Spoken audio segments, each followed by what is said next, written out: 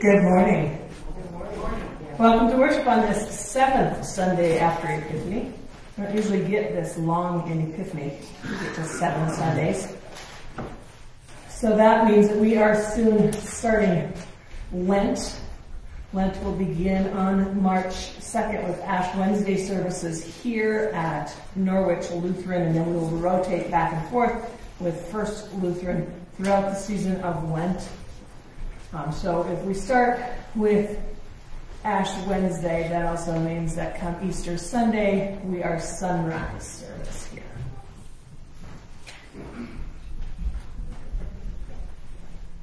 In our prayers this week, Scott Evans, who's having some back trouble, and Larry Hilrud, who's Ardell Hilrud's son, who's battling complications from COVID.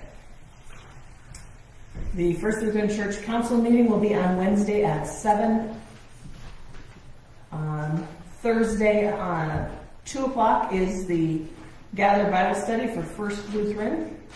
And like I said last week, and I think most of you heard this, we were going to have an early out activity event at First Lutheran that first Wednesday in March, but that is now being used for a snow day. So hopefully we'll be able to do that when they have the early out in April. Do we have other announcements for today? Lori? We still need ushers for March and April. Ushers for March and April. So if you are available to do that, please sign up out on the bulletin board. And someone told me there might be a birthday this week. He's not here. Oh, and another one too. All right, so John has one and Carrie has one? Oh, you took the day off. Is his birthday? All right, so we will sing out loud happy birthday to John, and you can just silently wish Carrie happy birthday. Happy birthday to you. Happy birthday to you. Happy birthday, dear John. Happy birthday to you. All right. Is that what we got this week? All right. So I'll invite you to stand and turn to the confession and forgiveness. Blessed be Holy Trinity, one God, who creates us, redeems us, and calls us by name. Amen. Let us confess our sin in the presence of God and of one another. Most merciful God, we confess that we have sinned against you and your beloved children. We have turned our faces away from your glory when it did not appear as we expected. We have rejected your word when it made us confront ourselves. We have failed to show hospitality to those you called us to welcome. Accept our repentance for the things we have done and the things we have left undone. For the sake of Jesus Christ, have mercy on us. Forgive us and lead us, that we may bathe in the glory of your Son, born among us, and reflect your love for all creation. Amen. Rejoice in this good news. In Christ Jesus, your sins are forgiven. You are descendants of the Most High, adopted into the household of Christ and inheritors of eternal life. Live as freed and forgiven children of God. Amen. Our opening hymn is All Creatures of Our God and King. You'll find that in your green hymnal. 527. 527.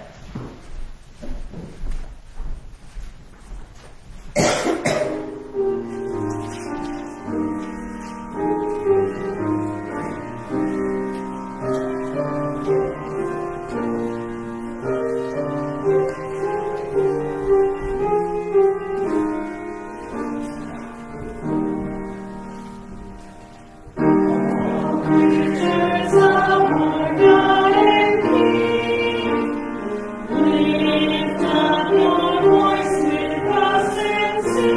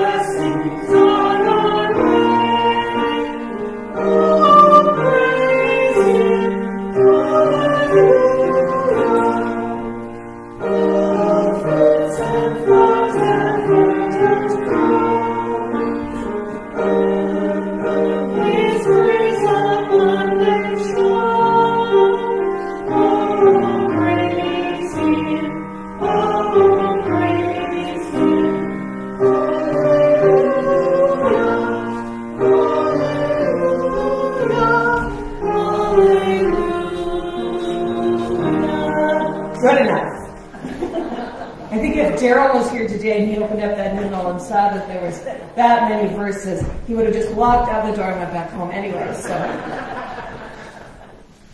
the grace of our Lord Jesus Christ, the love of God, and the communion of the Holy Spirit be with you all. And also with you. Let's pray together the prayer of the day. O Lord Jesus, make us instruments of your peace, that where there is hatred, we may sow love. Where there is injury, pardon. And where there is despair, hope. Grant, O divine Master, that we may seek to console, to understand, and to love in your name. For you live and reign with the Father and the Holy Spirit, one God, now and forever. Amen. You may be seated as we listen to the word. Henny is going to read Genesis for us, and then maybe somebody else, like her grandma, is going to read the rest of the stuff. All right. You ready? You're on. You got a light. All right. First reading, Genesis 43, 3 through 11. A reading from Genesis. Joseph said to his brothers, I am Joseph. Is my father still alive?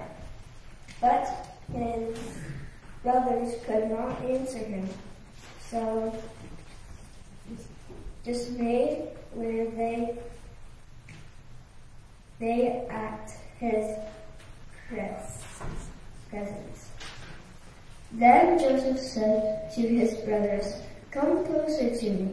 And they came closer. He said, I am your brother, Joseph, whom you sold into Egypt. And now do not be distressed or angry with yourself, because you sold me here. For God sent me before you to preserve life for the famine has been in the land these 2 years, and there are 5 more years in which preserve for you to remain on earth and to keep alive for you many survivors. So it was not you who sent me here, but God. He has made me a father to Pharaoh and the Lord of all his house and ruler over all the land of Egypt. Hurry and go up to my father and say to him, thus says your son Joseph, God has made you Lord of all Egypt. Come down to me, do not delay. You shall settle in the land of Goshen, and you shall be near me. Your herds and all that you have, I will provide for you their sons. There are 5 more years of famine to come, so that you and your household and all tall you have will not come to prevent and heed poverty, and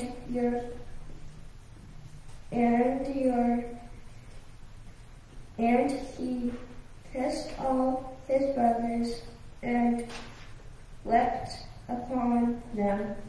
And after them his brothers talked with him.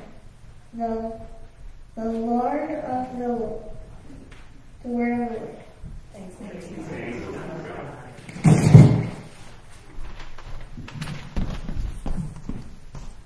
We will read Psalm 37 together.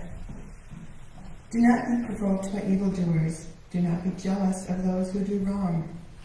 For they shall soon wither like the grass, and like the green grass fade away. Put your trust in the Lord and do good. Dwell in the land and find safe pasture. Take delight in the Lord, who shall lead you your heart's desire. Commit your way to the Lord. Put your trust in the Lord and see what God will do. The Lord will make your vindication as clear as the light, and the justice of your case like the noonday sun. Be still before the Lord and wait patiently. Do not be provoked by the one who prospers, the one who succeeds in evil schemes. Refrain from anger. Leave rage alone. Do not be provoked. It leads only to evil. For evildoers shall be cut off, but those who hope in the Lord shall possess the land. In a little while the wicked shall be no more. Even if you search out their place, they will not be there. But the lowly shall possess the land. They will delight in abundance of peace. You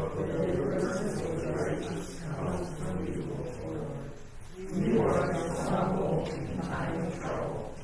You, O Lord, will help them and rescue them. You will rescue them from the wicked and deliver them, because in you they seek refuge. Our second reading is from 1 Corinthians. But someone will ask, how are the dead raised? With what kind of body do they come? Fool, what you sow does not come to life unless it dies. And as for what you sow, you do not sow the body that is to be, but a bare seed, perhaps of wheat or of some other grain. But God gives it a body as he has chosen, and to each kind of seed its own body. So it is with the resurrection of the dead. What is sown is perishable. What is raised is imperishable. It is sown in dishonor. It is raised in glory. It is sown in weakness. It is raised in power. It is sown a physical body. It is raised a spiritual body. If there is a physical body, there is also a spiritual body.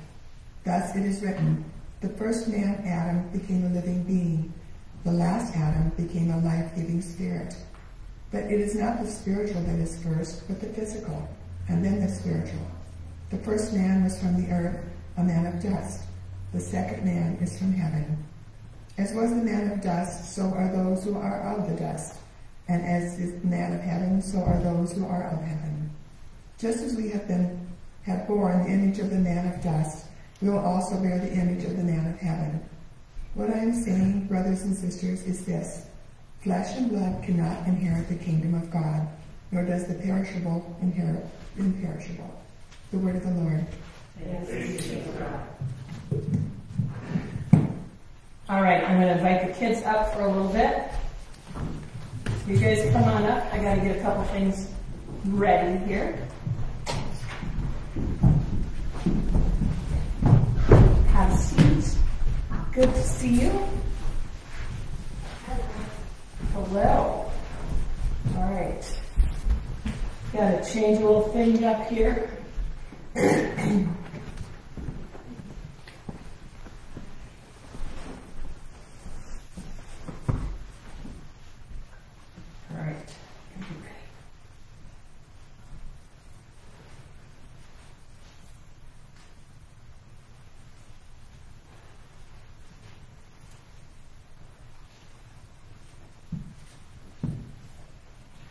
Oh, the anticipation. Can't wait.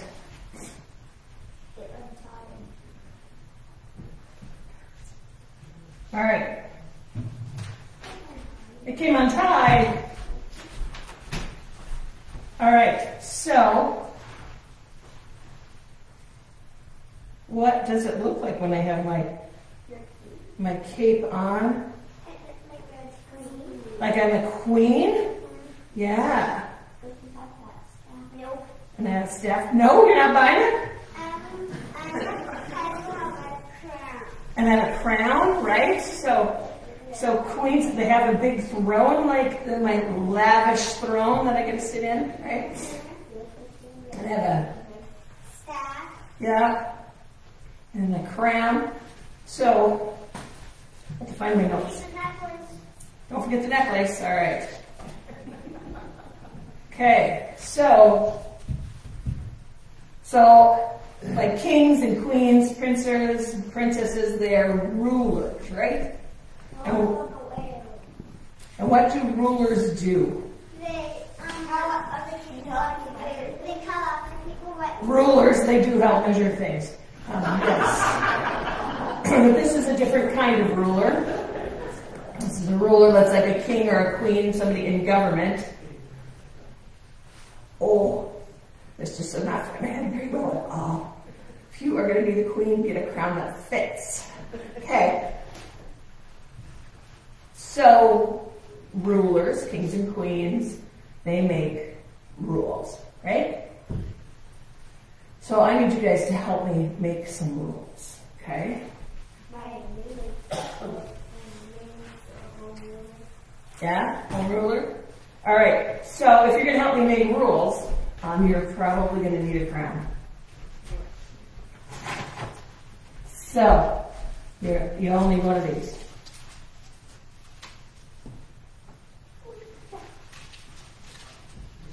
All right, so you need to think about you all get to make one rule. If you were the ruler for the day, what one rule would you make? Okay? Right? So, okay. Anybody ready? Got a rule? You have a rule? Okay, then you can come sit in the chair with your crown, and you can hold the scepter, and you can tell us what your one rule is as the princess. Okay? Ready? Come on up, Ariana. Tell us your rule. There you go. What's your rule? You don't really know what a rule is? So you have rules, things that you do, like don't run at the swimming pool is a rule. Rules like stop at the stop sign. Things like that are rules. You want to think a little bit longer? Let's see if we got somebody else who's got a rule. Who's got a rule? You got a rule, Con? All right. Nobody has any rules? What are some rules that people think of? Right? Sometimes kings and queens make rules like everybody has to bow down when I walk by. Right? But then there are the rulers, so they have to make rules about how people live together. So one of the rules that rulers make is don't kill each other. Right? That's a rule everywhere. It's a pretty good rule, right? Yeah? I think that's a handy rule to have. You have one? All right, come on in. Come up. Henny's going to be our ruler. Don't cuss at each other. It's a very good rule. Thank you. Do you have a rule?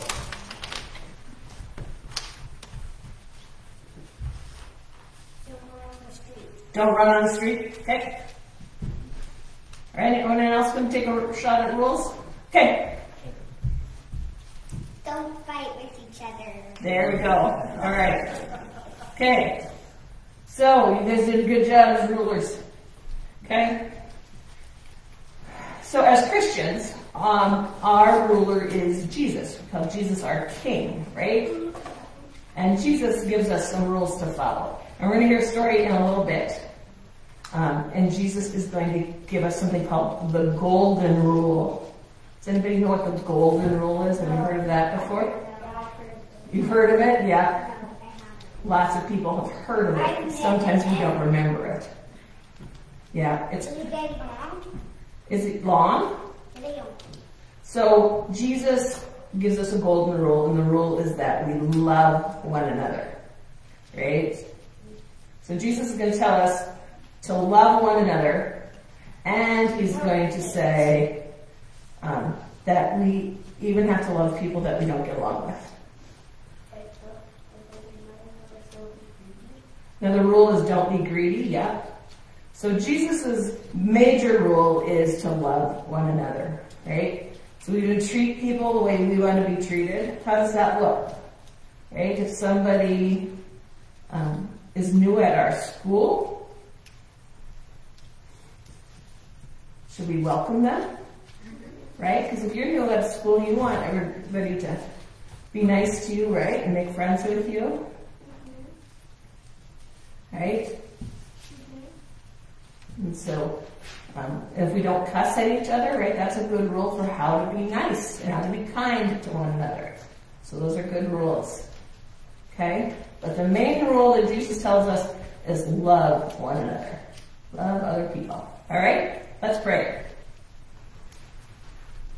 Dear God, we want to treat others with love as Jesus taught us to do. Help us to do that as well. In Jesus' name we pray. Amen. Thanks for coming up.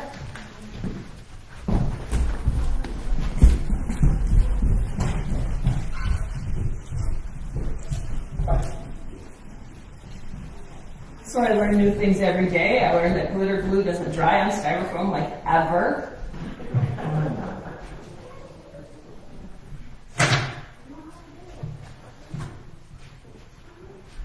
And while I kind of get resituated, I'm going to invite you to stand for the reading of the gospel.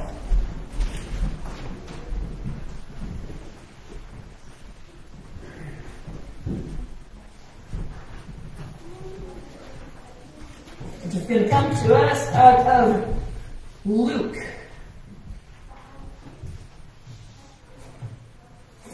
The Holy Gospel according to Luke. Glory to you, Lord. And Jesus said, "But I say to you that listen, love your enemies. Do good to those who hate you. Bless those who curse you. Pray for those who abuse you. If anyone strikes you on the cheek, offer the other also. And from anyone who takes away your coat, do not withhold even your shirt. Give to everyone who begs from you, and if anyone takes away your goods, do not ask for them again. Do to others as you would have them do to you. If you love those who love you, what credit is that to you? For even sinners love those who love them. If you do good to those who do good to you, what credit is that to you? For even sinners do the same.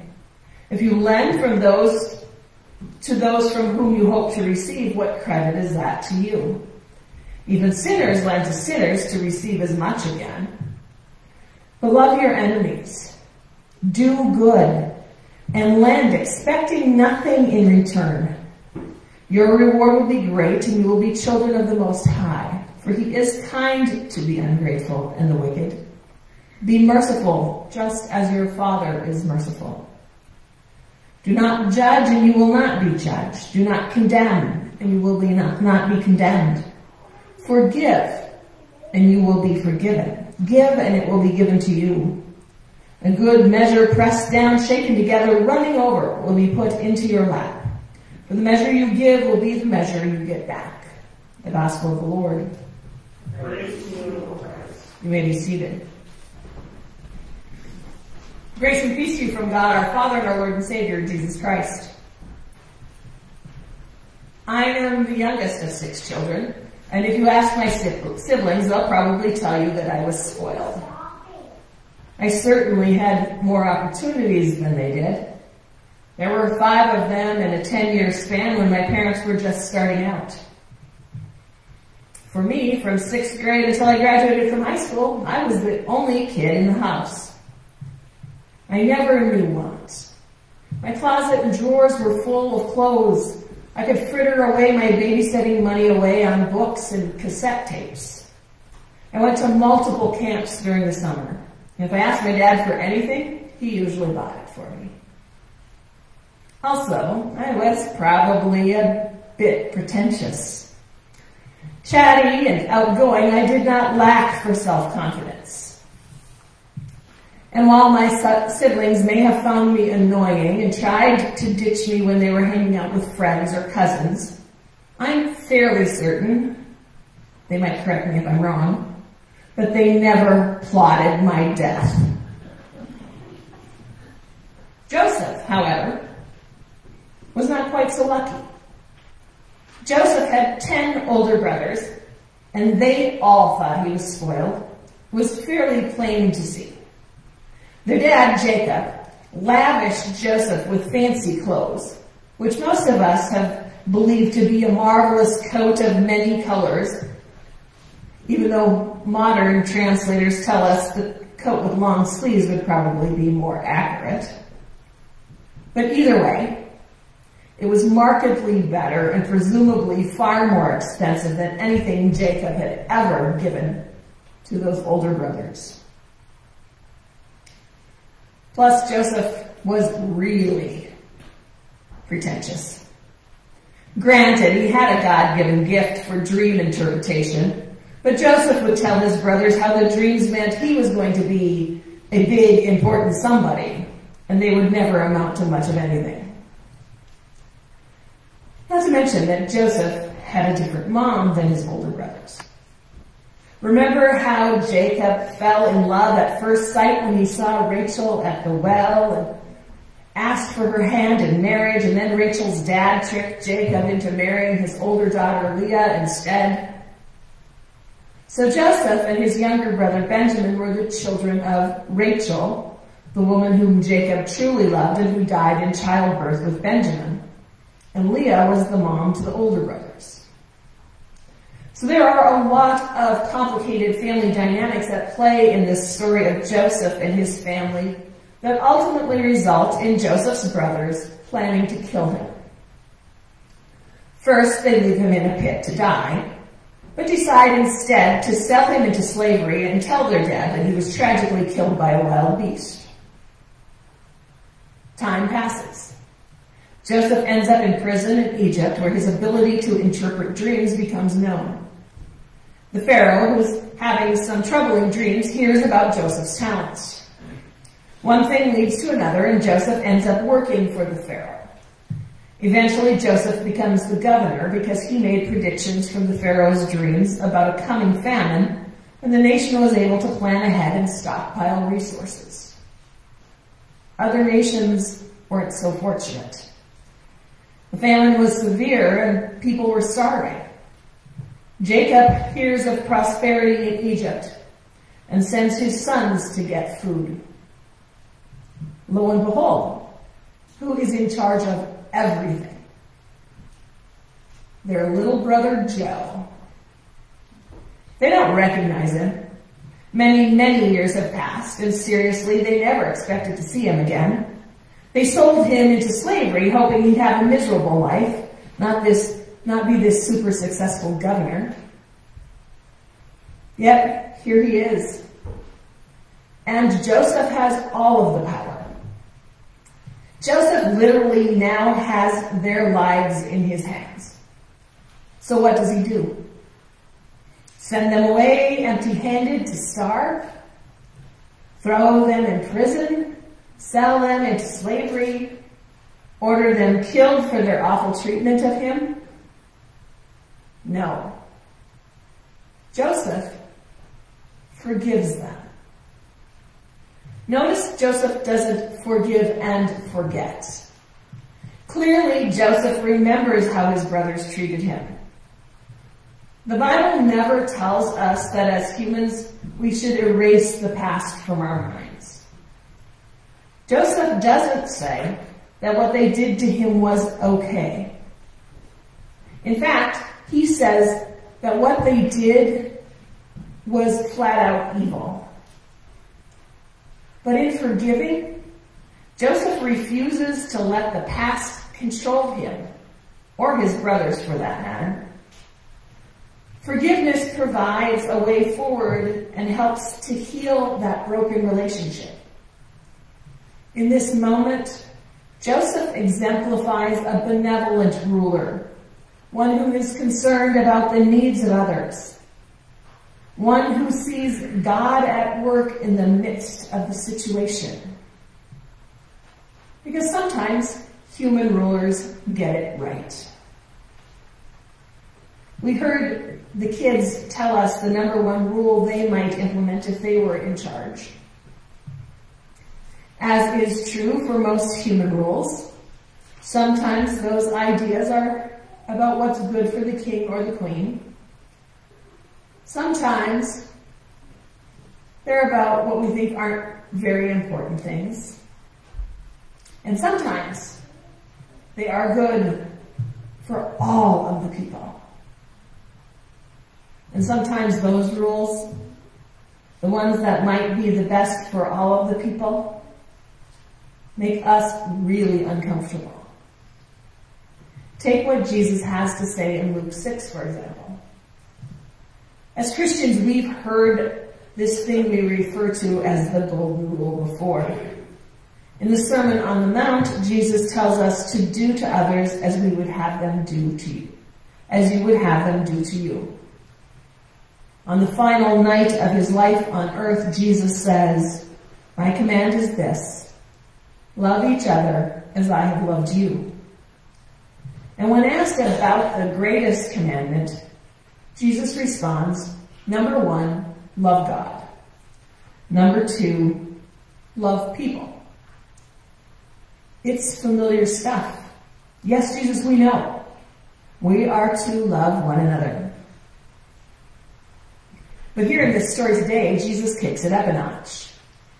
And that's when we start to squirm. Because the instructions he gives for his followers are hard. Jesus is demanding. He has this crazy notion that his followers should serve others rather than themselves. He expects them to show integrity when no one is looking. He expects them to love. And not just those people that we like and who like us back in return. Not just people who only occasionally have a bad day, but enemies. Jesus expects you to love your enemies. So don't follow him unless you're ready to experience some discomfort. But Jesus invites us into something exciting, something radically different. Jesus calls us to another way of life, the way of love, unconditional love, giving generously to others without expecting anything back, without judging them by their appearance or their situation, without any secret motives or hidden agenda. Jesus invites us into a life where what has power and control over us is not our past with its failures and its hurts, the animosity or the grudges that we hold against others. Instead, Jesus invites us into a life where what has power and control over us is love, which isn't some mushy, misty-eyed, sappy emotion. Much like the great love chapter in Paul's letter to the Corinthians, this love that Jesus speaks of is much less a feeling than it is an action. Notice all of the verbs that Jesus uses here. Love, do good, bless, pray, give. Which indicates that the action of loving is a choice. And that's how the kingdom of God will be experienced here on earth, through Jesus' followers who do outlandish things, things that defy the powers of the world. Jesus invites us to live into our God-given identity and deal with others in the same way that God deals with us. Mercifully, graciously, generously, lovingly. You are beloved children of God. You are invited into the kingdom where Jesus, the benevolent ruler, reigns. And his number one rule is this: love.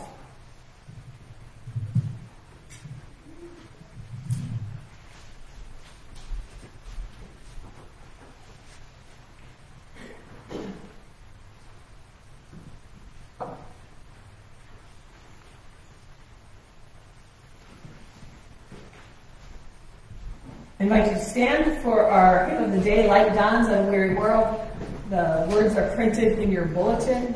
During the season of Epiphany, we remember that Jesus is indeed the light that the darkness cannot overcome.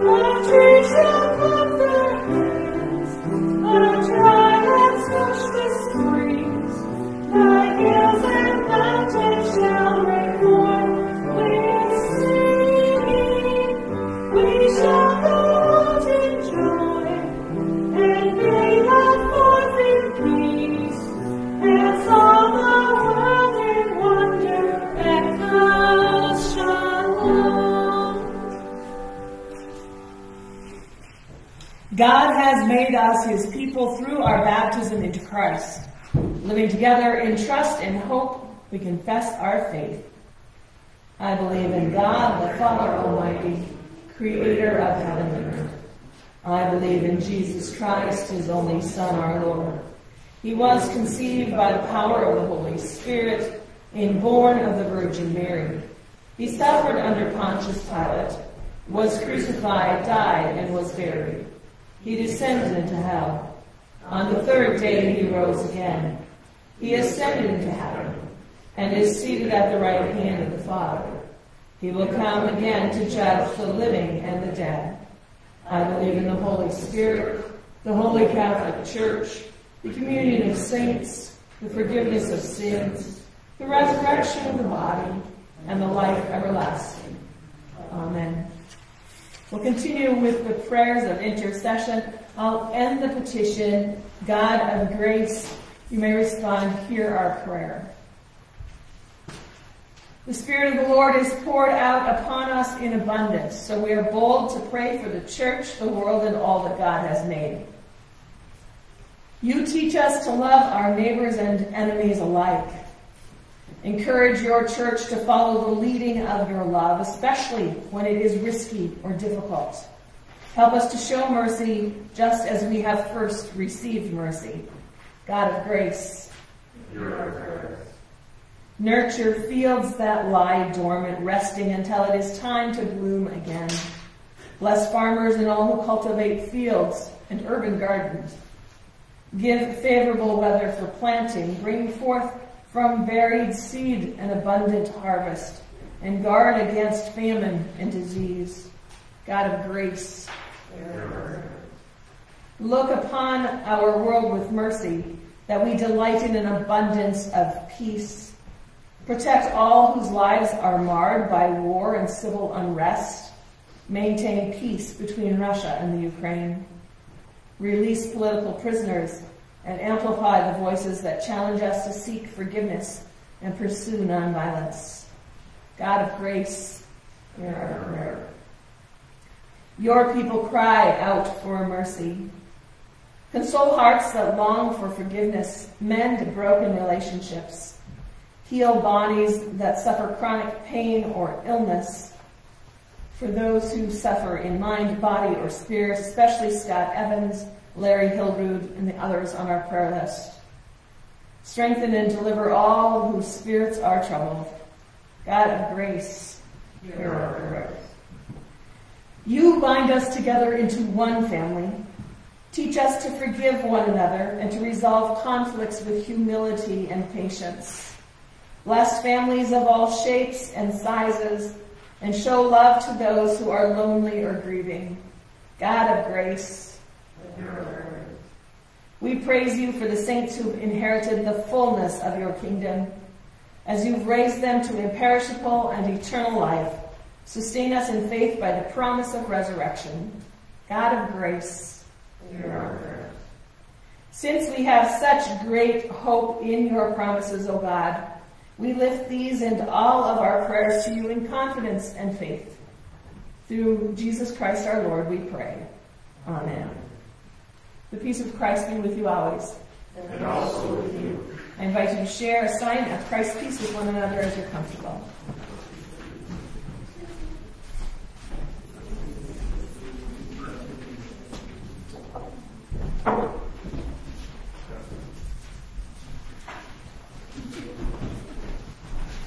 Be seated.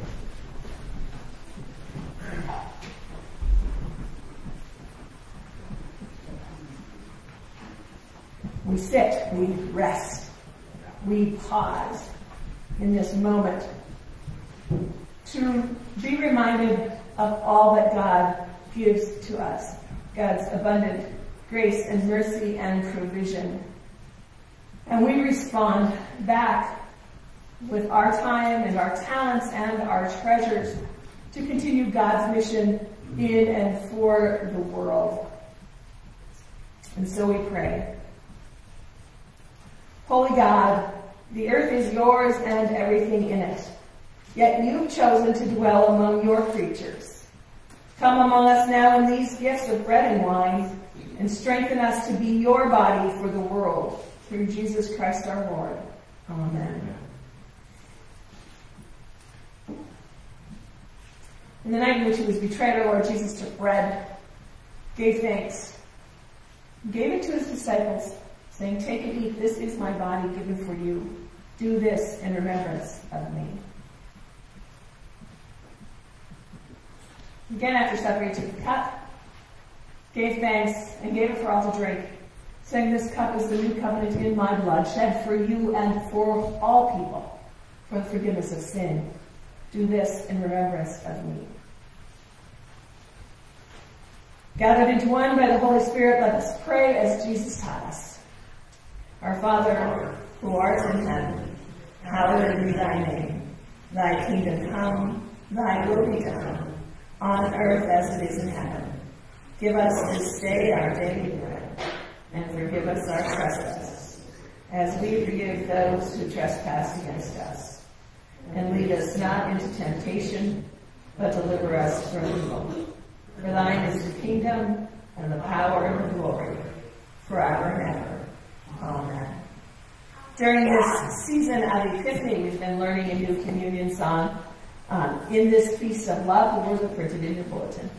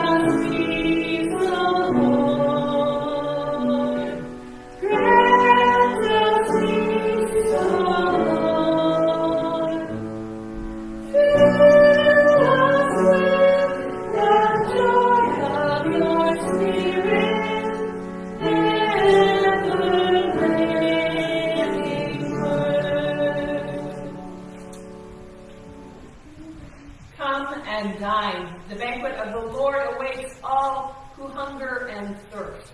We will receive our elements from the center aisle.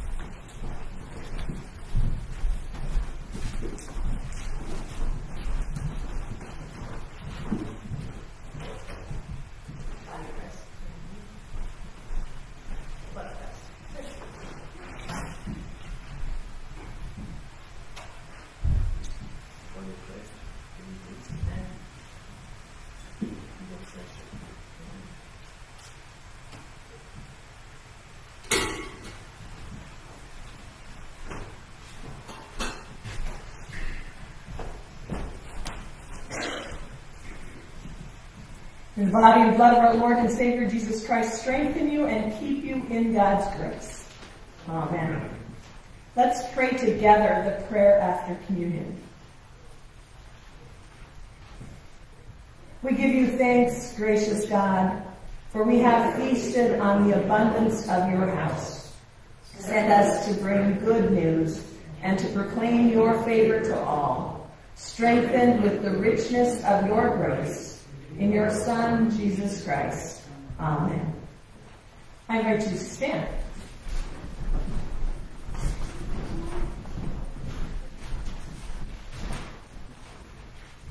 God, who leads you in pathways of righteousness, who rejoices over you and who calls you by name, bless your going out and your coming in today and forever. Amen. Our sending song is to a familiar tune. It's called Build a Longer Table, and it comes from the new supplemental hymnal, All Creation Sings.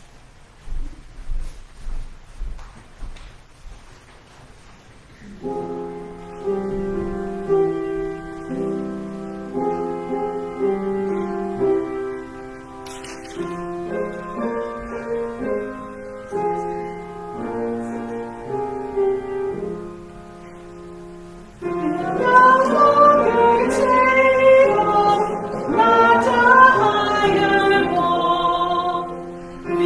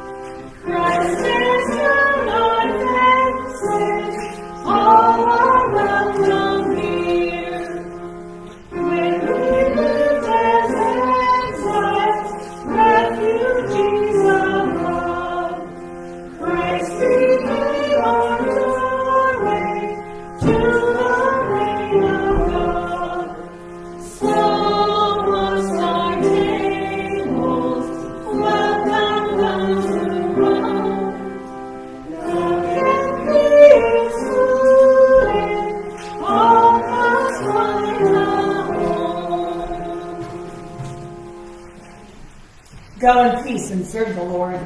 Thanks be to God.